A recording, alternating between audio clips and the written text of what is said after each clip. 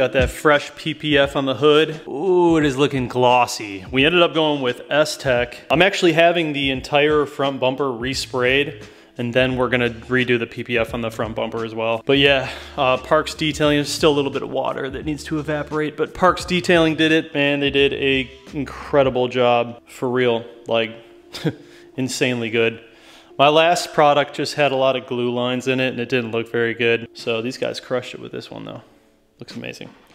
That is not why we are here today. You guys already know why we're here. So we are doing this wing, and obviously you guys have seen this this wing online. They make a lot of different variations of it. This one I was supplied by Souvenir. They ended up sending this out to me. Now the difference here is that this wing, the entire thing is carbon fiber. So the sides and everything are carbon fiber, which is cool if you want all carbon. I don't really necessarily want all carbon. I'm gonna paint these, as you guys saw. The thing that I don't love about having all carbon is that it's really hard to work with carbon. If this was plastic or like FRP, it would be a lot easier to adjust things and kind of just make this form fit a little bit better. With carbon, it's like you don't get much flex out of it. It either fits or it cracks. You know what I mean? There's not much flexibility when it comes to that. So in my opinion, if you're gonna do this wing, and unless you just want all carbon, if you know that you're gonna paint these like to the car, which I think in my opinion looks the best, I would honestly just go ahead and get the one with the FRP, the plastic sides. Then you're just gonna have a lot more flexibility when it comes to fitment. But one of my things with like when you're installing these type of products on your car, it's not gonna be OEM. Like if you want OEM fitment and you don't wanna have to like work with stuff and compromise a little bit of fitment and adjustment, just don't even bother modifying your car with certain parts. I guess this all comes down to like what kind of perfectionist are you and how good do you want it to fit and look.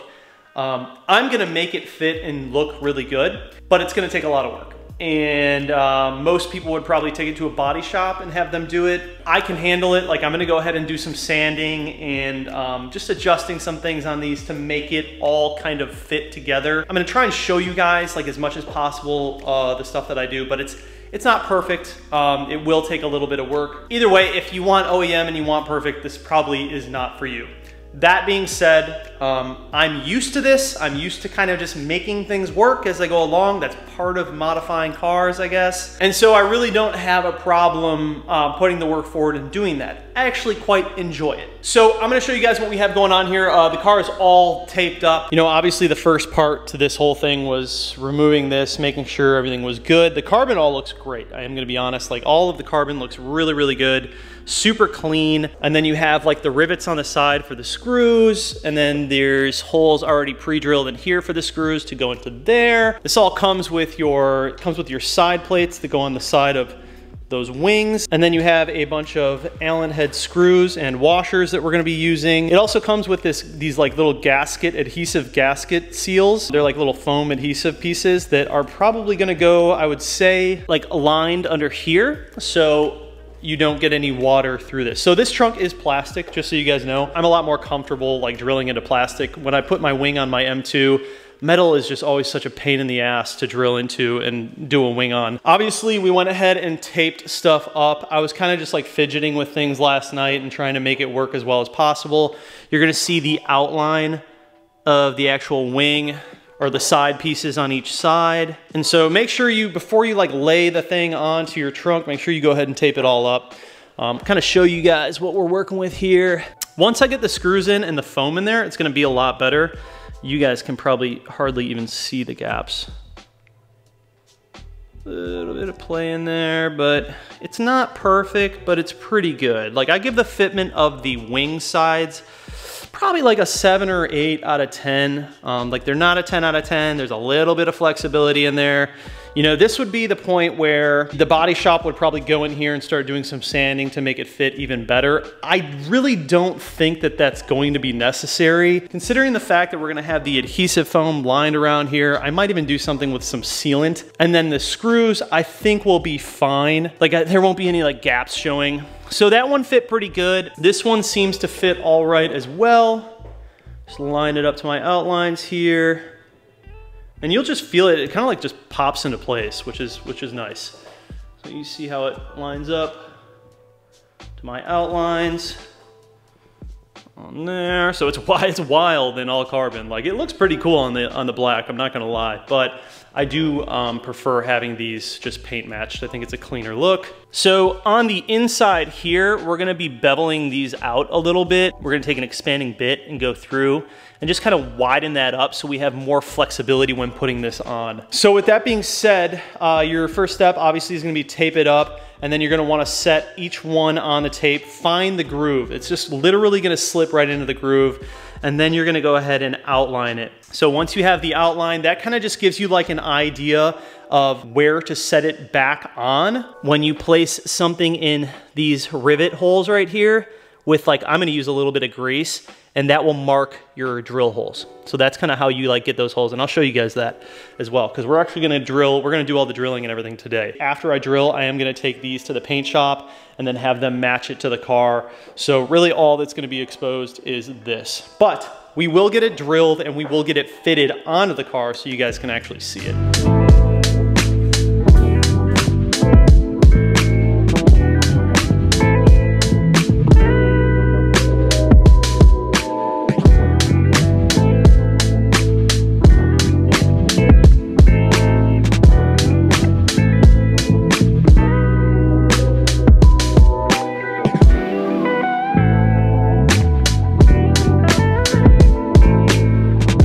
So, a little bit of anti-seize lubricant on the paper. That's why you draw the outline, because you want to have a guide to actually put it on rather than just like putting it on, trying to move it around. Obviously, it's just going to smear your lubricant everywhere. So we're going to go ahead and throw that one on, try and get it as perfect as possible. And then from there, we'll be able to actually pivot out where we're going to drill the holes. When we do drill the actual holes, we're going to start with a little bit and then use a larger bit. And then from the other side, we're gonna use an expanding bit to open up that plastic in a little bit. But we wanna make sure that when we first pilot that through, you don't go all the way through. Just pilot the first little hole.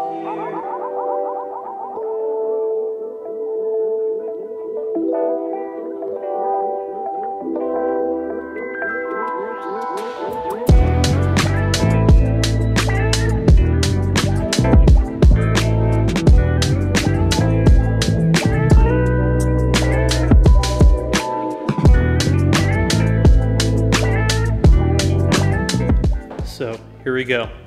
So obviously when drilling and making these line up with those holes, it's gonna be tough, like it's not going to be perfect. So just be prepared to, when you drill these out, you might have to kind of open things up a little bit and use a little bit of adjustability to make everything sort of come together. But what you do wanna do is just make sure that everything looks even with each side. Just looking at things, it looks like we're good. The scary part about drilling into your trunk, one shot. Honestly, if I ever decided that I wasn't gonna run the wing again, I would just make two little paint matched black pop-in pieces for here and here, and then this would get covered up by a carbon fiber trunk lid spoiler. Now is the time to start drilling. So we're gonna start with a smaller bit, start with this guy, and then we'll open her up to this guy. You just wanna make sure that the bit is just about a tad bit larger than the actual screw.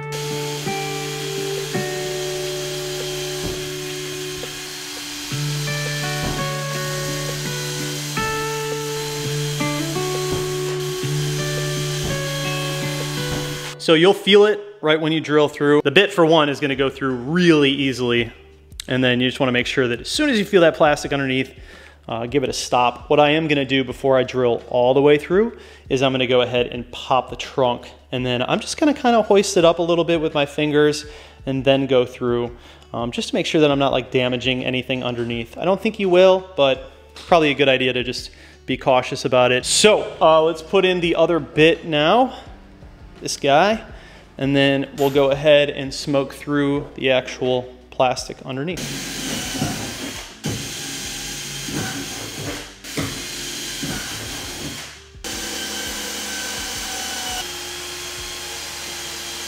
All right, got these opened up.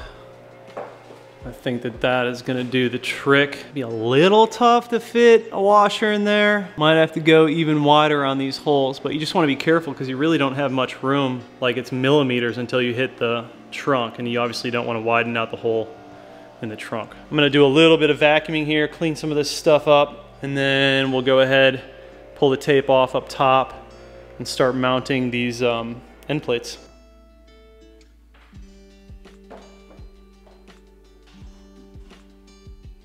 Dude, I'm so hyped. I actually did like a good job. I checked all the sides, everything is super even. Like comparing this side to this side, it's all very even. So as far as gaps, like just a hair, you can kind of see it through there, but once we put on that adhesive foam, it's really gonna fill all that. So I'm not really too worried about any of that. But yeah, everything like, dude, it lines up well, freaking fits well. I have the bolts in there, but they are pretty loose right now. Like I don't have them tightened all the way down because when I put on the actual like wing portion, I want to be able to move things around. But yeah, so that worked out well. So really it just comes down to like the prep, like taping up, really making sure that everything is positioned properly and marking it off, and then drilling. I mean, I took a good while to like get these drill holes right. You really only get one shot when it comes to that. So you want to make sure that you just check it as many times as possible beforehand. Dude, it's crazy. Completely changes the look of the car. This definitely isn't for everyone. I think honestly, like no wing or wing, like this car just looks sick with it, but kind of just love how the fact that like the traditional Supra had a wing, and I just like cars with wings, bro. Especially like JDM style cars. I think they just look freaking sick with wings. And this style of wing is definitely like the best one out there. This trunk needs to get completely cut and polished because it's just filthy. It's got scratches all over it. This is going to the body shop. Well, the whole car is going to the body shop, but I'm gonna give them this with the wing on it, and they're gonna go ahead and take these and paint match these to here, and then clean up the paint and everything and just get it right. And then, yeah, your boy will be sitting pretty. All right, let's put on this top lid and see how she lines up.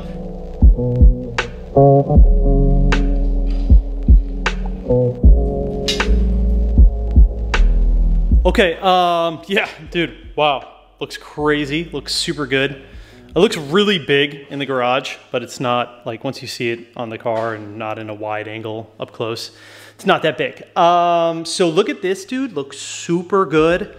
Hardly any gap on this side. We do have covers that go on here. And then if you go across, it's a little bit of a gap, just a little bit of a gap right here. This is where you could do some things, and honestly, I probably will. Being that these are going to get painted anyways, I'm gonna have time to do some things. We're getting just a little bit of bulge right here, just a little bit of contour in the edge of the wing. I'm going to end up sanding this down just a little bit right here. I'll chalk up 2 little marks right where it's bulging out, and then just ever so slightly sand this in. So this is why I say, you know, if you're gonna do this wing or anything really like this that's kind of like custom or aftermarket, get ready to have to do some customizations, man. I mean, that's part of the aftermarket and modification world, and that's just kind of the way it goes. If you're not comfortable doing that, either A, pay someone to do it who is comfortable, or B, just don't even bother, because you're just not gonna be 100% happy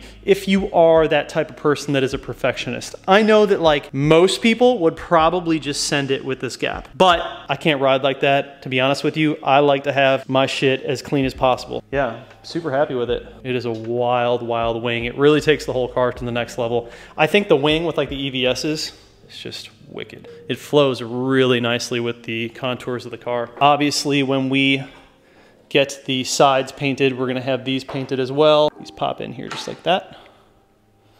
Those go on the sides like that. And then you have 2 screws that go on each thing.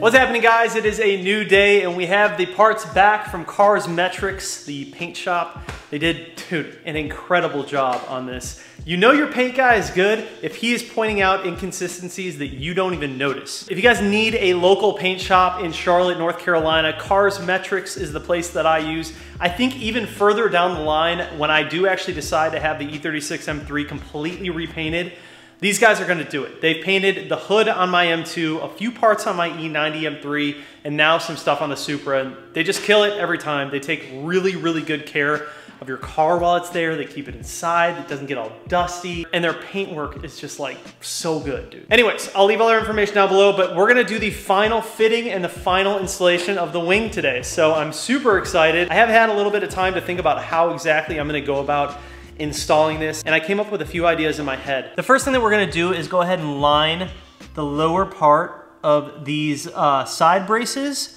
with this foam, this adhesive foam that we got. So this actually came with the wing, and this is gonna keep the water from getting into our holes or our hardware. We don't want any of that to rust. Obviously, we don't want water in there to get into the trunk, so it's good to make sure that that's sealed as best as possible. We were able to reduce the gap that you guys saw before on this side with a little bit of sanding. It did help, but it didn't eliminate it. And we couldn't go too aggressive on the sanding because if you eat into that carbon fiber and that clear coat, you will crack it. What made the most sense for us was to just sand as much as we could on the inside, get it a little bit tighter. Lastly, the bolts that we will be using, I'm gonna use a little bit of Loctite on the bolts. Now this is the medium strength, it's not permanent, so I'm not worried about it just being tough to get off if I do decide to take it off down the road. And then I did also go ahead and get a full set of black M6 bolts. So I'm gonna use those will just look a lot cleaner. But that should be everything, you guys. I just did some ceramic coating on the top portion, the top lid, so she's good, ready to go. So yeah, from here it's pretty self-explanatory. We're just putting everything back together.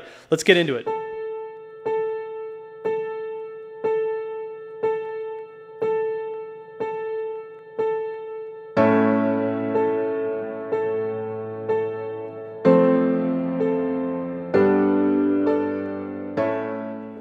All right, so that's what I ended up with.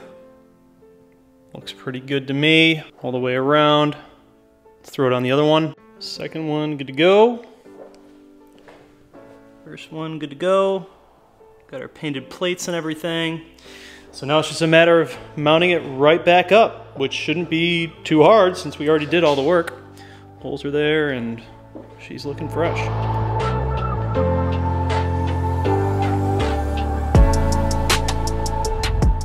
All right, so we got all three in there.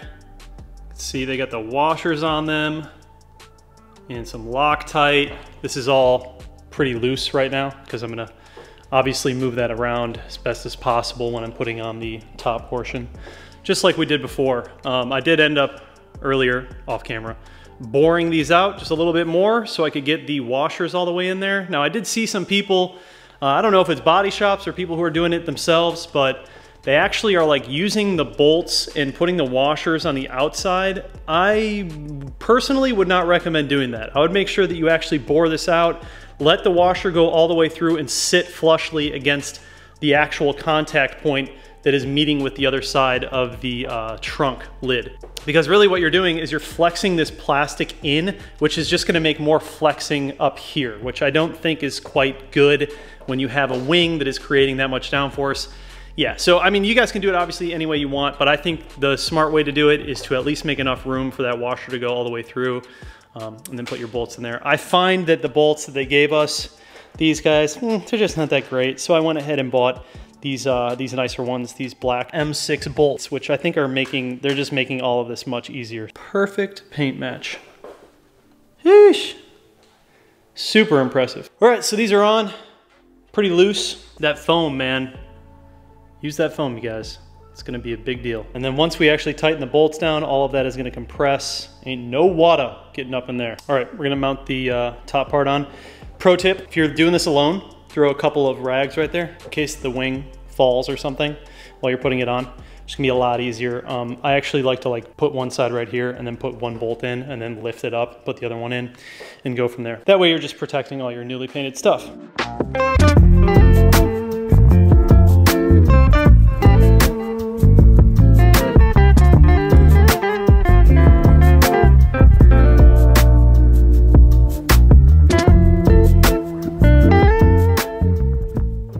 Freaking solid. dude. Yes, sir. God, looks so good. So paying attention to some gaps here. Very snug. All the way up to the edge. This side is perfect. This side still has a tiny, tiny, tiny bit of gap. I mean, it's like millimeters of a gap. There's a couple of things you could do. You could reposition the side stand, try and get it to flex. But I mean, the real issue is that the way that this is cut right here is a little bit like that. What you really need is for this to just be cut inwards. But dude, I mean, for what it is, this is really, really good. 98% of people, that won't bother them. Some people who are super picky, it will. The other option is you could go ahead and use the black foam that we used on the inside for these. You could use some of that black foam in here if you wanted to. I might do that down the road. We'll see. These bolts won't rust or anything, so I'm not worried about it. I would feel more comfortable about this just seating up a little bit better. If we had that black foam in there, you wouldn't be able to see it. It would be perfectly flush. So I think that that's what I'll probably end up doing later down the road. Not really a priority right now though. So this looks good. We just got to throw on our little M plates here. I'm actually going to use these shorter little M6 bolts, which are like perfect. Just go through that. And obviously they're black, so I think they're going to look really good. 115 in the garage right now. Looks good. Looks really good. I mean, you guys already saw this completed in another video, in an earlier video, but I did want to make a couple of install videos for you guys of everything that we did. Obviously this video is for the people who are actually going to run this wing. This is how I would install it. These are just a couple of the tips to help you out. Yeah, that's really it, you guys. Turned out really good. I love it. Obviously wings aren't for everyone, but that's okay. We all can have our own styles and tastes, and that's honestly what makes modifying cars and just the car community in general so much more interesting. This wouldn't be that exciting if we all had the exact same style and taste. So that is how you install this wing. If you guys are interested in buying this wing, any of the hardware, I'm gonna have it all linked down below. If you have any questions, go ahead and shoot me a DM on Instagram. I'll do my best to reply to you as fast as possible. But that's gonna wrap this one up, you guys. Thank you so much for watching. I'll see you in the next one. Peace out.